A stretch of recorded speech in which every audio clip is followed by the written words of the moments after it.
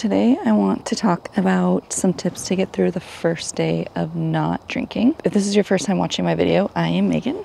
I am almost 15 months sober, and I've created a community to help resonate with those of you that want to quit drinking. You want to check out some of my other videos, please do, and you'll understand this video even more. Today I have 5 tips to help you get through the first day of sobriety. I had somebody ask me, and I was like, oh, I guess I have not done a video on the first day of sobriety. I know it's hard. I know it's scary. The day that I decided that I wasn't going to drink anymore, 20 to 30 days into my first round of 75 hard. I didn't go into thinking that I was going to give up alcohol. I actually couldn't wait to get to day 75 so the next day I could have a drink. There is a video called The Drinker that you guys can go check out if you haven't looked at it yet or listened to it. Please check it out and it'll help you. Tip number 1 is you have to eliminate the alcohol. You have to eliminate all alcohol out of your house. You have to dump it down the drain, throw it in the trash, so you have zero temptation. I don't care if it's a $100 bottle of wine, give it to your neighbor. That's what I did. The day during 75 hard that I realized that I was done drinking and I felt absolutely amazing without alcohol and I was gonna make this a lifestyle change, I went through all my cupboards and dumped out all of my alcohol. The feeling of relief that came with that was absolutely amazing. I cannot explain what type of weight came off my shoulders, but it was a heavy one. And I texted one of my friends, she's a counselor, and I said, oh my gosh, I sent her the picture of all the bottles that I dumped out. Disgustingly, there was a lot of bottles. Go ahead and dump it down the drain. Don't use it as a souvenir. Don't think that, oh, maybe one day I'll drink. You have to go into this fully ready to accept a lifestyle change and dump it down the drain. I don't care if there's just a little bit in the bottle left and you write a note on it saying, don't drink me, or there's no reason to keep it in the house. If you've decided to quit drinking, but then every day you still look at the bottle and you know that you have a really bad issue with alcohol, when you have a bad day, what's the first thing you're gonna do? Screw it, I'm just gonna open that bottle and drink it. Don't do that. Get rid of it. Throw it away. There's no reason to hold on to it whatsoever. I was holding on to this IPA that it was one of my favorite IPAs, and I was holding on to it, and so many of you were like, throw it away, throw it away. So I did a video of dumping it down the drain. That was a big deal for me. That was like, wow, I'm actually done with this. I got rid of all the alcohol in my house. That was the one thing that I was holding on to. It was after 75 hard, and I was like, okay, I'm actually doing this. And popped it open and dumped it down the drain for the world to see. That was such a freeing feeling, holding on to one of your favorite alcohols and letting it go forever. And yes, I say forever because I don't ever want to go back. Not having alcohol in my house, and it feels amazing. I can't stress enough to get rid of that damn bottle out of your house. Whether you think locking it up, writing notes on it, giving it to a significant other to keep it away from you, that ain't gonna work. That is not gonna work, especially if your significant other has no control of can't say no to you and they help enable you. That's not gonna solve your problem. Get rid of the damn bottle and save yourself the misery. Tip number 2 is you have to stay busy. When I first quit drinking, I was working out every day. I was walking, I was going on hikes, bike rides, taking my kids to the river and the lakes, going to the movies, going to the parks more. I never did those things when I was drinking. Staying busy is key. You have to listen to your body, obviously, and if you're working out too much, then you have to listen to yourself and maybe do meditation instead, maybe do some yoga, but you have to stay busy. Go find a friend to go to coffee with, find a new hobby.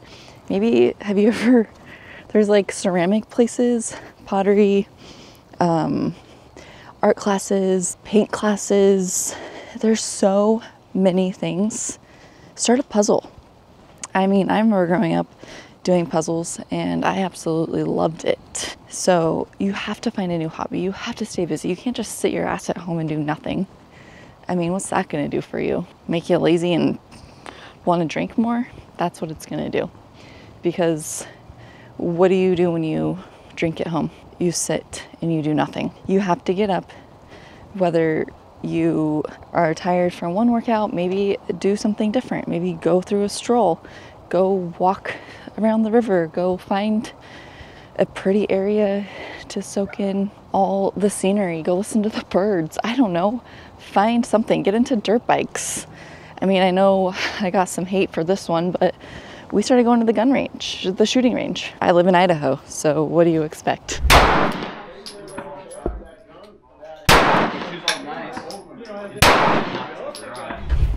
You got to find a hobby. And honestly, that is one of the hobbies that we took up. I mean, it's always been a part of our life, but when the world goes into chaos and there's a zombie apocalypse, what are you going to do? Run? Drink your life away? No, you're going to want to protect yourself. Anything that keeps you busy. I don't care if you don't believe what I do for my hobbies. I'm here to give you ideas, and staying busy is absolutely key to your success. And I want to see you succeed. I want to see you not sit around and dwell and think about alcohol. I would love for you to maybe give me some more ideas. Comment below what are some hobbies that you've taken up since you quit drinking, or some hobbies that you would like to get back into. Things that maybe you put off since you quit drinking. I mean, I know winter's coming up. There's snowboarding and skiing and tubing and snowshoeing. There's so many things. Fall is in the air. There's no excuse not to get outside. There's not as many bugs. The heat isn't crazy. The smoke isn't crazy. Stop finding the excuses and get yourself busy. That is what you have to do. And that is what helped me tremendously, is staying busy. I did not sit around and dwell on not drinking. I got myself out and was active and found new things that I enjoyed. And number 3 is stay hydrated and eat well. So I will go back to me doing 75 hard, and I will tell you this every single video probably, that 75 hard changed my life right now. I know one of the girls that engages with me all the time, she's doing 75 hard and she's like, I get it now. I understand how it helped you quit drinking. And part of 75 hard is drinking water and eating healthy. So tip number 3 is staying hydrated and eating well. Like, you can't quit drinking and then turn to sugar. That's not going to help you. You can't stuff your face full of chips, like nasty chips and unhealthy foods. That is no benefit to you. I know a lot of people have said, well, now I have a sugar craving. Okay, well, find an alternative to that craving. There are so many alternatives to sweets, like so many sugar alternatives, chocolate alternatives. I mean, I make no-bake cookies with coconut oil and cocoa powder and chocolate protein powder, and that has helped me tremendously when I have a sweet tooth. I make my own peanut butter cups with coconut oil, chocolate protein powder, and peanut butter. But there's so many things, but eating well and staying hydrated is so crucial. Find some electrolytes to throw in your water. Make sure they're not filled with sugar. Read the labels and make sure it's not filled with, the nasty fake sugar. I know some of you might hate on this too, but I know there's so many fake sugars out there that are bad for you. Hydration packs, anything to help you through. I know there's some brands that are really good for you. I've never tried LMT, but I am not opposed to trying it. I just haven't bought it yet. And I use drip. I've used liquid IV. Just find ones that are convenient for you to get, because staying hydrated when you first quit drinking is absolutely crucial. Make protein. Prep protein, steaks, chicken. I mean, maybe you're vegan and you don't eat meat. I'm not a vegan or carnivore channel, but I eat protein, I eat meat. And I eat vegetables. So when I was doing 75 hard, I was more into cooking and finding healthier meals. And I actually started enjoying it. I got into sourdough, making sourdough. So there's so many things that you can do to eat well and not make an excuse to go to McDonald's and or eat all the sugar that you can get your hands on. Get rid of the ice cream. It's not gonna help you. Maybe once in a while, but not regularly. And it's all about balance. Eat well, drink well, because your body needs to flush the alcohol toxins out of your body. So water is going to help, whether you put electrolytes in it or however you flavor your water, whatever. Do what you want to do, but just do not turn to alcohol and do not turn to sugar. Prep your meals ahead of time, whether it's making a big batch of rice or quinoa or a big batch of chicken or hamburger. I mean, something that's easy and simple. I'm not here to make your life complicated because I hate complication. I love simple. I will eat everything frozen at Costco. Yeah, hate me for that. But I waste so many vegetables, so I started buying frozen vegetables, which is easy for me. I warm it up with my protein and my rice or quinoa. So do what you got to do, however you eat. Just if you need help with some meal ideas or whatever, comment below, reach out to me. I'm sure we can do this together. I was personal trainer. I know what I'm doing for the most part, and I've helped people. So I make my own meal plans. I can help you make meal plans. You just have to reach out to me, and I am here to help you. Just know that don't turn to the fatty, sugary foods. Don't turn to soda instead of freaking water. Just because you're not drinking alcohol doesn't mean that you need to substitute it with a different sugary drink. Some of us aren't paying attention to what we're actually putting in our body when we quit drinking, and it's not helping. Get creative. Make fun, healthy mocktails. Make fun, healthy meals. But just don't give up. So we got tip number 1, dump the alcohol out of the house. Tip number 2, stay busy. And tip number 3, stay hydrated and eat well. Tip number 4 is you have to build a support system. You cannot do this in silence. You have to tell a friend or a family member, talk to your counselor, talk to your doctor, find an online support group, but you cannot do this in silence. You have to reach out for support and ask for help when needed. I don't care if it's your first day or your 100th day. On your first day, it's extraordinarily important because on my first day, there was 8 of us that were here to keep each other accountable. And the day was the day that I did my first video on not drinking.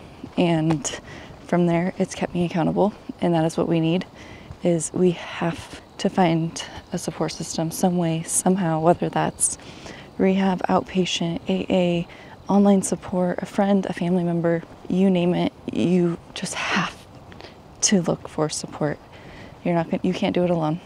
I don't think I could have done it alone. My husband was already not drinking when we started 75 hard, so I don't know how to answer the question when people ask if I could have done this without him, because he was already doing it. So just know that it's actually more common than not when people quit drinking. I've had clients that have told me that they had a drinking problem, and I would have never, ever guessed, but they have been like 3 to 7 years sober now. So reach out to somebody. Say, hey, I'm going on this non-alcohol journey, and I need somebody to keep me accountable and help support me. Don't do it alone. Find my community, engage in the comments. I may not respond every 2 minutes, but at least every 2 days. I am a mom. I also am a mom life real estate agent. Mom life, stay at home, comes with a lot. So just reach out and find a support system. There's so many YouTube communities. Mine is pretty awesome, and I have helped so many people, but you have to engage and you have to be open and seek support. Don't do it alone. Don't think that you can do it alone, because you'll fail. I'm sorry, but stone cold truth is, unless you're super introverted and you think you can do it alone, but highly unlikely that you can do this 100% alone. You have to reach out to somebody. For me, telling the whole entire world that I was done drinking was a huge help for me. So day one of forever not drinking was when I created my first drinker video, and here I am 15 months later, and the thought of alcohol actually makes me nauseous. So you got it. Hold a friend, ask somebody to hold your hand and be a text away. I mean, I am that person for some of you. I check in with you, and some of you feel free to text me and call me and message me on other platforms when you need, and it helps you. So I love that. I'm here for you 100% of the way. You just have to ask for the help and seek it. Tip number 5. They always say take it one step at a time, one day at a time. But on your first day, you literally have to take it one hour at a time. You cannot think about tomorrow. You cannot be like, oh my gosh, I can't get through this day. No, get through the hour, get through the minutes, get through the seconds. You got this. Don't let it consume you. Think to yourself that you got this. I'm telling you, if you're gonna think about it constantly, it's not gonna help you. If you're looking forward to drinking after so many days of not drinking, don't do that. You literally have to live in the hour, live in the moment, and tell yourself that you got this. And every hour accomplished, it's so annoying because so many of us just focus on when our next drink is. How am I gonna get my next drink? I can't do this without alcohol. Well, that's a lie. That is such a lie. You can do it. You just literally have to open your eyes and open your mind. There's nobody that's going to change your mind for you. You have to want it. And in those hours, you have to do all those first 4 steps. You have to dump the alcohol out of the house. Get rid of it. I don't care what you think it's gonna accomplish if you don't. Get it out of the house. 2, stay busy. 3, stay hydrated and eat well. And 4, reach out to support. And then each hour will help you. You got this. Don't trade your life for alcohol. Trade alcohol and get your life back. That is what you have to think. Every hour, on the hour, I don't know, just push through and don't force it. Just don't let alcohol consume your mind. I know that that's hard. My day one was July 10th, 2023. My day one was July 10th, 2023. And the day before I started my 75 hard journey, I drank all the alcohol out of my house. Okay, I didn't drink it all because I still had lots of bottles, but I drank a couple of my favorites. I woke up so hungover, and let me tell you, I never want to have a hangover again. On my day one, I eliminated my favorite alcohols, but then when the day came that I absolutely decided I was done drinking, I eliminated all of the alcohol. I've stayed busy, I've eaten well, I drink a lot of water. I know I have a naysayer on here that a gallon of water is too much a day. I'm gonna drink a gallon of water. Sometimes I drink over 170 ounces of water. And if I felt sick drinking too much water, I wouldn't drink water. I know my body. When I don't drink enough water, I can feel it. I feel bloated. But anyways, and on that day one, I couldn't wait to get done with 75 hard so I could drink and have a drink. But with every moment, like my hours weren't, I knew that I couldn't drink doing 75 hard and I didn't want to fail. So I found things to do. I stayed busy. I marked off my tasks on my 75 hard task list. And since I wasn't drinking at the end of the day, I found things to do. I cleaned, I hung out with my kids. Emma and I would put blankets outside and read together. I mean, you just find things. Every hour counts in our life. And whether that's going for a drive, going for a coffee in the middle of the day, I don't know. Just don't focus on tomorrow, focus on today, and focus on what you're doing in the moment. And you got this. I promise that with every single day, it will get better, but you just cannot let your mind consume your next drink. Like, when am I going to drink again? Am I ever going to drink again? No, I didn't go into 75 hard thinking that I was done drinking forever. It took me a few weeks, and I realized that I didn't want to drink anymore. I reached out to a community, and here I am. No desire to drink ever again. Some of you might not believe me, but I believe myself, and that's what you got to do. You have to believe in yourself that you can do this. I told one of my people yesterday, and I think it's Andy Frisella, episode 613. Please go listen to that. If you're not a competitive person, if you're like, I don't give a F what other people think of me, what I need you to do is listen to Andy Frisella. He will tell you straight up that you're a loser if you don't want to do hard things.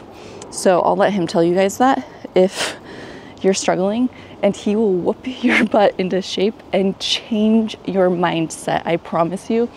Episode 613, taking that dark energy and running with it is key. I sent it to this person, and because I know he's struggling again, and I hope, because he's not a competitive person, and I said, then don't fail yourself. If you don't care about not failing anybody else, do not fail yourself. I mean, I think failing ourselves is the worst thing to do. And you can find Andy Frisella on Spotify, by the way, or probably YouTube. I listened to him on Spotify. I took that dark energy because people didn't believe in me. I had to believe in myself, and I will never let those people's negative thoughts that I can't quit drinking consume me.